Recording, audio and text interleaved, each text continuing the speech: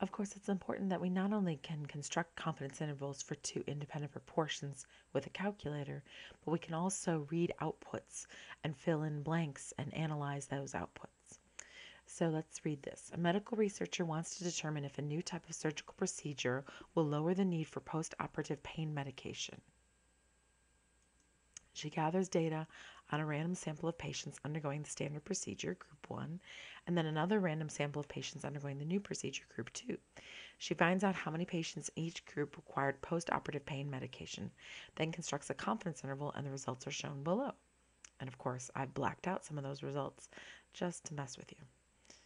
All right, so you can see here it says it's making a test and a confidence interval, CI, for two proportions. And I've blotted some stuff out here that we're going to have to calculate. And I sort of have this backwards, I apologize, but let's start with letter B. We're going to compute P2 hat. But if you remember, P2 hat is x2 over n2, and x2 and n2 are given, 16 and 90. So all we need to do is take 16 and divide it by 90, and we have 0.17 repeating. So that would be P2 hat. There we go. All right, now x1 is a little bit trickier. You're going to use the same formula, but you need to solve it for x1, the variable we don't know. So let's see here. I put in that P1 is equal to x1 over n1. Then I say 0.3 is equal to x1 over 50, which means to work this out, I'm going to need to multiply by 50 to both sides. Right, so I do it on the left, and I'm going to have to do it on the right. And over here, of course, these values, the 50 and the 50, are going to cancel, which is why you're doing it. And that'll leave you x1 is equal to whatever 50 times 0.3 is. Right? So I grab the calculator.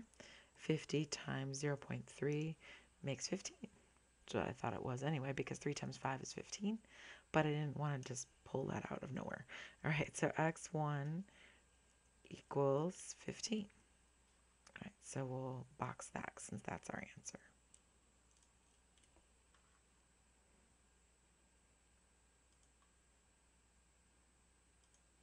And there we have it. All right, now step 2, or part C, excuse me. Verify that the requirements needed to construct a confidence interval were met. Well, the requirements to construct the interval are the same as the requirements for the hypothesis test. Let me scroll back up here. You need to have independent simple random samples. N times P times 1 minus P has to be greater than 10. And the samples need to be independent and all that. It's the same that's written here for the 2 prop Z test is the same as for the 2 prop Z interval. They're the same thing, the same requirements. Okay, so let's go back here. So we need these to be simple random samples, but I believe that's given right here. So it says that it's a random sample of patients right there. So that'll help us out. And then another random sample right here. And they're completely separated. So they're independent, simple random samples, no trouble. Right, so those are given to us. There, given in the problem. Then we need n times p times 1 minus p to be greater than 10 for both groups. So we are going to have to check that. So let's find this. N1 was 50. So I need 50 times 0.3 times 1 minus 0.3. So 50 times 0.3, parentheses 1 minus 0.3, 10.5. So just barely on that one. So that one's 10.5, but it is in fact bigger than or equal to 10, so we're good. And then 90 times 0.7, or excuse me, 90 times 0.17777, that's pretty good, times parentheses 1 minus 0.17777. I could also use the fractions. I'll get about 13.2. And 13.2 is in fact bigger than 10, so we're good. So I'm just rounding a little bit here.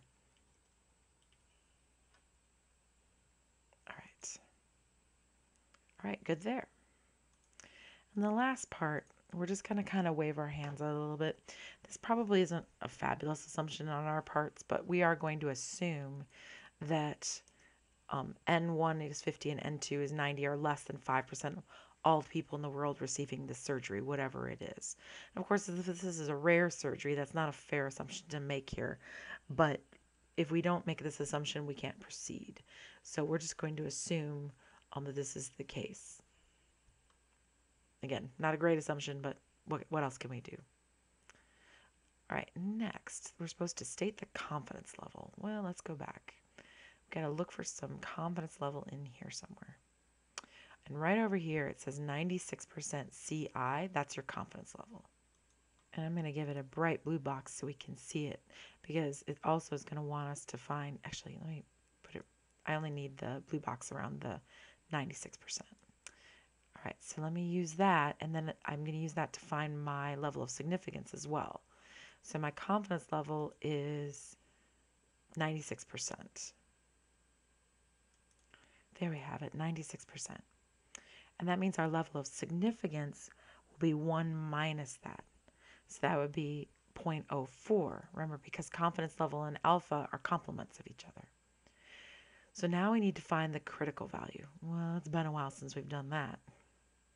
Let's go back and look at critical values. I'm going to look at them for a two-tailed test because a two-tailed test is the same as for a confidence interval. Two-tailed tests are interested in the tails, and confidence intervals are interested in the center, but they use the same critical values, which is plus or minus z alpha over 2. So I'm going to need to draw a picture with alpha over 2. So that would be 0.04 over 2, which is 0.02 on both tails. And then I need to find the z-scores for that. There we go. Now Minitab's telling us that it's 2.054, but I'm going to prove it one way or the other. All right, so let's see here. If alpha is 0.04, that means that alpha over 2 is 0.02. So we would use inverse norm or the t-table. So if the 0.02 is in the t-table, let me show it to you. Oop, I went too far. I'm sorry. 1 second. There we go. So 0.02 right there. The bottom row is 2.054. There's your z-score. Or you can get it with inverse norm, if you recall, which is above your distribution, or distribution above your variables button. So it's inverse norm, which is number 3, 0.02, and then 0 and 1. So just go down to paste and press enter, and you get negative 2.054. And that's the value on the left. The table gives the value on the right, but it doesn't really matter because, either way, you'll find that your answer, and they only want the positive value here. The critical value, z alpha over 2, is actually the one on the right. Oops, that's mislabeled. I just realized that should be alpha over 2 there. There, I fixed that. So it says alpha over 2 for each of those. And there we go. We found the critical values. That was, if you recall, a topic we first learned in Chapter 7. So we've used it a lot since then. All right, now this is something we first learned about in Chapter 9, so we're just going to kind of review. So we want to explain the relationship between the confidence level and the width of the interval. So let me remind you of a couple things. The width of the interval is double the error. And the error is the back half of the formula. So when you look at this big formula, this right here is your margin of error. It's at half the width of your interval. So if you make your error larger, you're going to make your confidence interval larger. And if your error is larger, the question is, how would that work with your confidence level? So I typed it all up here. So if you look at the formula, you can see that width is equal to twice your error, and that's twice of that big, huge formula. And you don't really care about the big, huge formula. Just suffices to say it's really big. So increasing the confidence level will increase the z alpha over 2 to a larger number. And that will cause the error and width to increase as well. I think I just cleaned that up just a little bit here.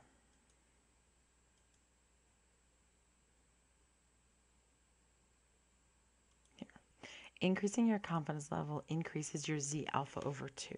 And that causes the margin of error as well as the size and width of the interval to become larger. In other words, margin of error, size, width of an interval, and the confidence interval are all directly related to each other. And I kind of wrote over here on the side just a little bit of a logical thing. Look, if you want to be more confident, to be more sure that you're catching the true difference in the parameters, then you need to fish with a bigger net, i.e. use a bigger interval, right? More confidence means bigger interval. Less confidence, so if you want to increase your confidence, you want a bigger interval, okay? And we first learned about all of this in chapter 9, where we talked at length about how the error and the width go together and they move hand in hand with the confidence level. If your confidence level goes up, your margin of error goes up. They're directly related. That's what a direct relationship means. If one goes up, so does the other. And vice versa. If one goes down, so does the other.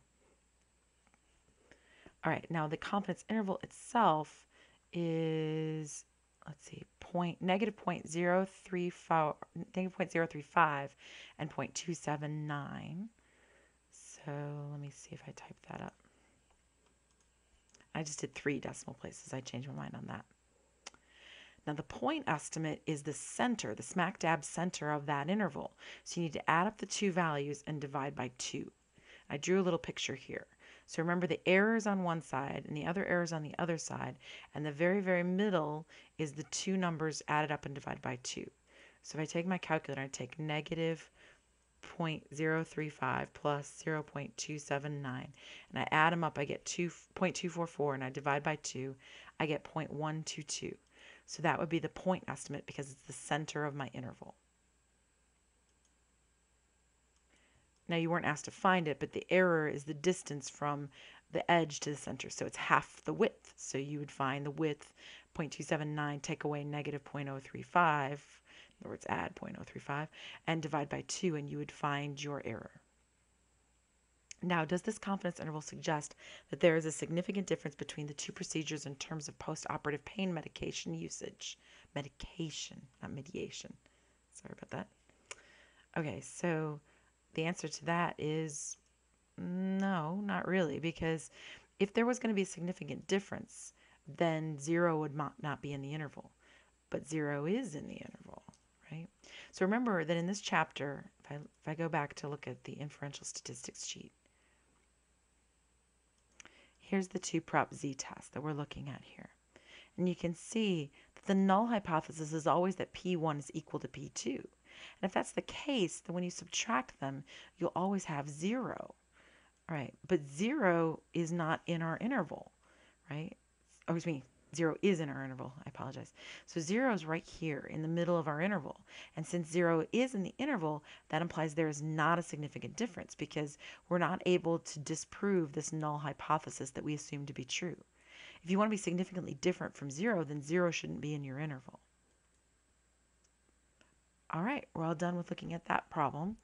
And then I'll see you back here to talk about sample size for proportions for 2 proportions, as a matter of fact.